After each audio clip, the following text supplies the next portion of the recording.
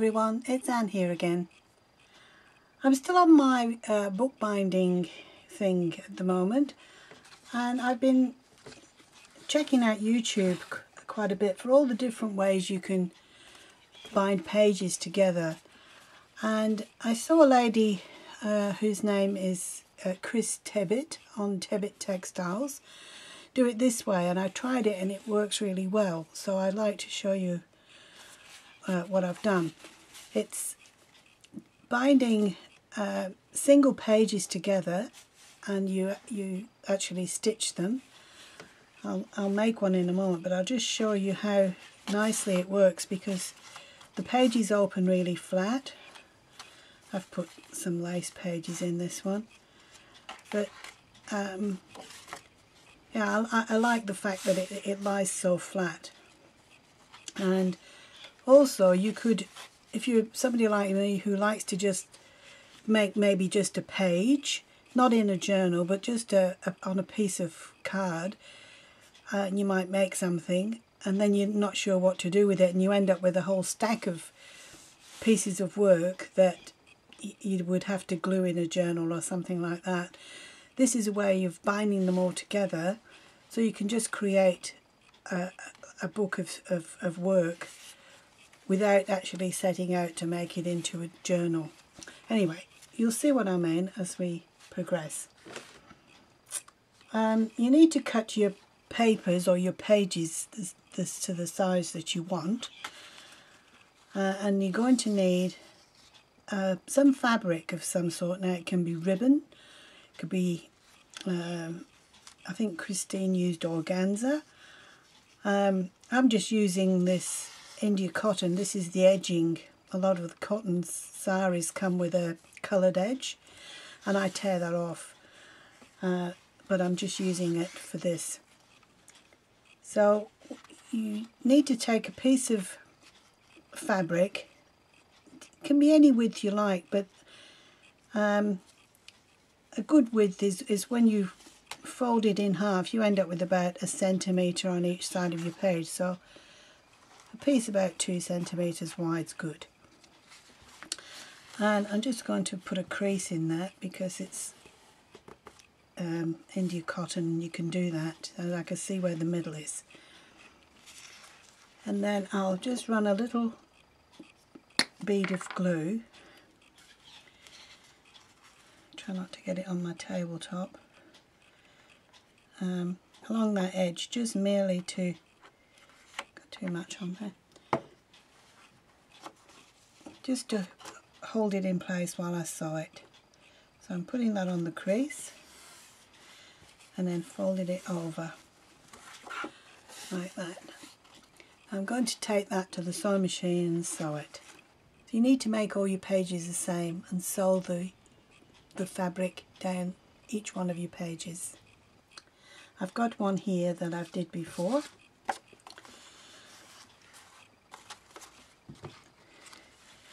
I'll just trim off the overhanging edges.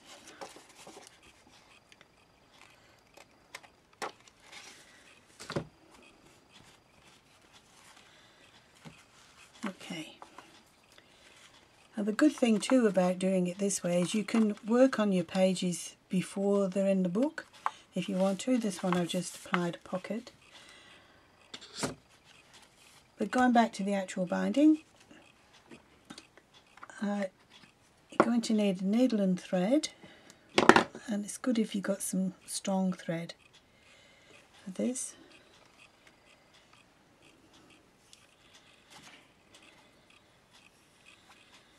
I'm just going to tie a knot in the end.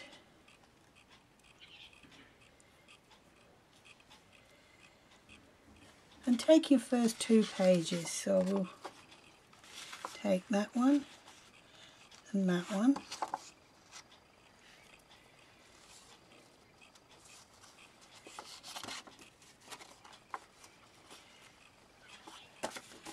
Just line them up, and then I'm going to put the needle inside the fabric just at the end, just to hide the knot.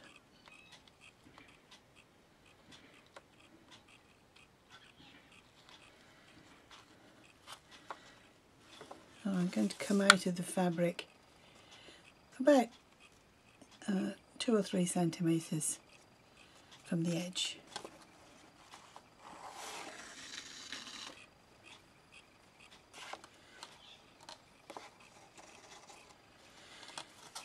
And then bind them together with a stitch. I'll do 2 stitches actually. And I go back through the fabric and come out again 2 or 3 centimetres further along the edge of the paper. I do 2 more stitches.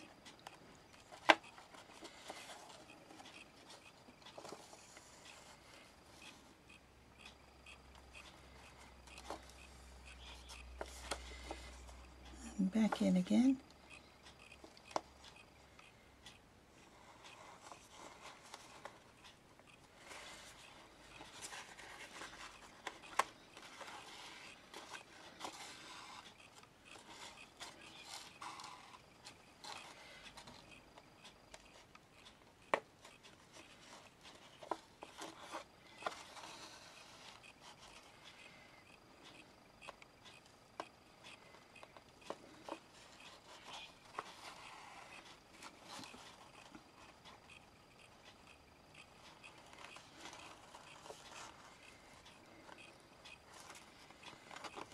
This way you can put as many or as few pages together as you want.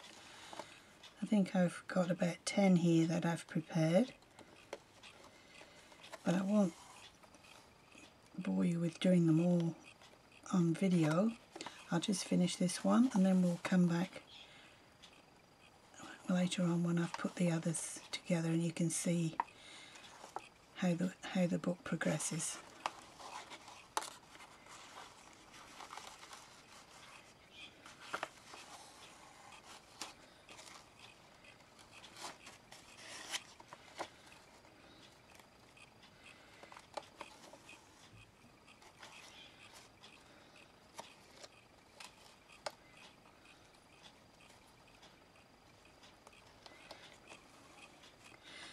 Okay, now I've got to the end. I'm going to get my next page and place that alongside the others, and I'm going to start again working my way along. So I'm stitching the third one to the second one. So the first and the second are stitched together, and then the second and the third are stitched together, and then the third and the fourth, and so on till you've done all of your pages.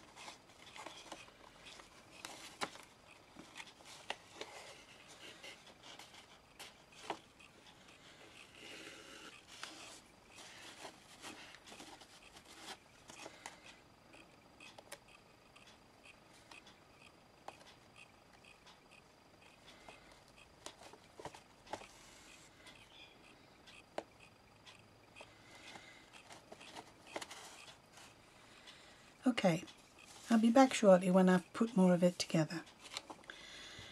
Okay, I'm back. I've got most of my pages together now, and if you can see, I've got 1, 2, 3, 4, 5 areas down each page where I've attached one to the next.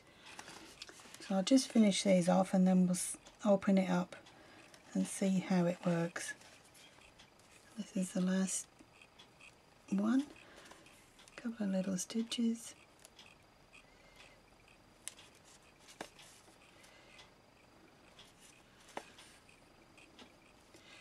I might give this an extra one just to make sure it's finished off nice and tight, and then I'll put the needle in again and go along the tunnel of fabric and bring my needle out further down, and then I can leave a nice long tail.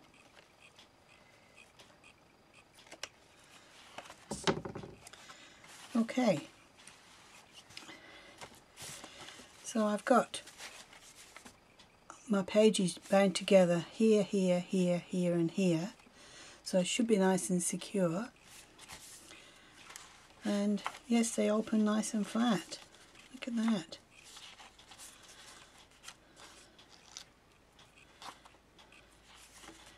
That's great. I love it. Alright, so I thank you very, very much for watching, and I hope to see you again very soon in the next video. Have fun. Thank you. Bye.